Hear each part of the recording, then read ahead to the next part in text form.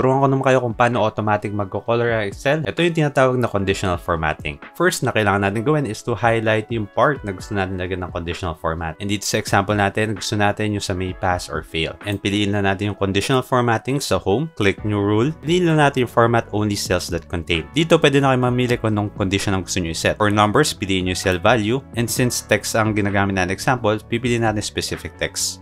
Marami din siyang option like blanks or errors. For now, piliin na natin specific text. Mag-start muna tayo sa word na pass. Lagyan lang natin si pass. Then sa format, piliin lang natin yung color green. Click OK. Click OK. Ayan, nag-green na si pass. Then ulitin na natin. Click lang natin si conditional formatting. Click new rule. Format only cells that contain. Piliin natin specific text. Lagay naman natin this time fail. Gusto natin red. Okay. Okay. Tada! Ayan. Si pass, color green na. And si fail, color red. Kahit na pagbalik-balik ta rin natin si pass or fail, mag-color na siya depending do sa condition na sinet natin. Like and follow for more.